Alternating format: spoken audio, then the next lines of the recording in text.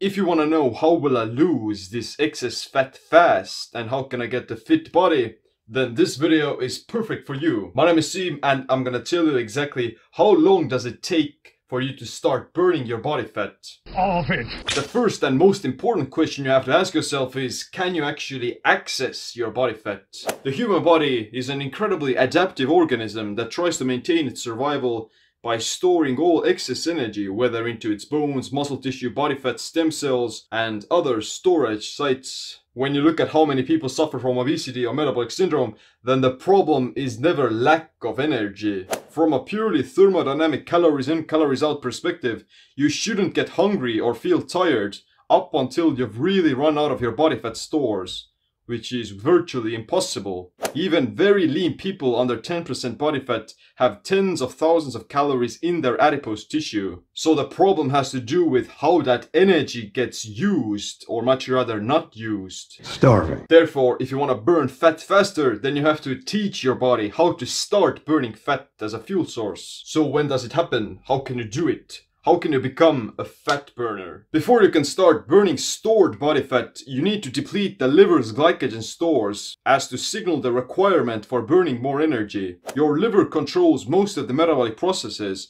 that determine your daily thermodynamics and energy expenditure. The liver glycogen mediates those pathways and it's almost like a signaling molecule, or much rather a signaling repository. How fast you're gonna start burning body fat depends on your body's overall energy demands and how fast you're gonna burn through that liver glycogen. There are 100 to 150 grams of glycogen in the liver, which takes about 18 to 24 hours of fasting to be depleted. There are 300 to 500 grams of glycogen in the muscle cells. However, muscle cells have a different function than the liver. Liver glycogen regulates energy homeostasis and blood sugar, whereas muscle glycogen is used for energy production under high energetic demands, such as sprinting, lifting weights, high-intensity interval training, ultramarathon, etc. Liver glycogen depletion occurs just by mere virtue of staying awake, as it constantly transmits energy to the brain and other vital organs. Muscle glycogen gets tapped into only if you exceed 65% of your VO2 max, and therefore switch over from burning fat into burning glycogen.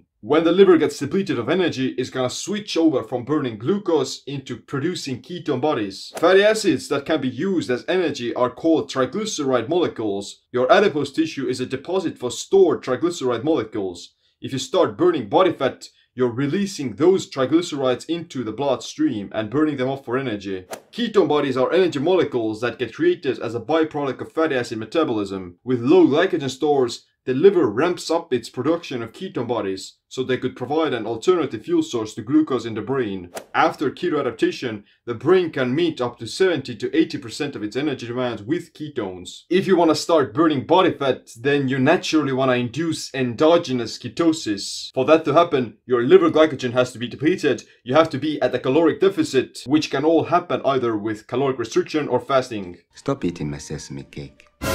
But how long does it take to deplete liver glycogen? When you eat something that fills up the liver, such as carbohydrates, fruit, starchy tubers, berries, vegetables, sugar, or what else, then it's gonna switch your body into burning that liver glycogen before you can start burning body fat. Like I said, it takes about 20 hours to deplete your liver glycogen fully, but there are also some other ways to speed up that process and accelerate your fat loss. Exercise on an empty stomach makes you burn through liver glycogen faster, which is gonna allow you to access body fat faster as well. If you do fasted cardio in the morning, you can start burning body fat within 12 hours of not eating. Liver glycogen depletion can be replicated by eating a low-carb diet, by virtue of not putting carbs back into your fuel tank. This is gonna help you to switch your liver into fat burning mode faster, but to actually start losing body fat, you would still have to induce a caloric deficit over the 24 hours. Depleting your liver glycogen functions like a metabolic switch that promotes the production of ketones, activates autophagy, increases glucagon, which is going to deplete your liver glycogen even further, and primes your body to burn fat for fuel.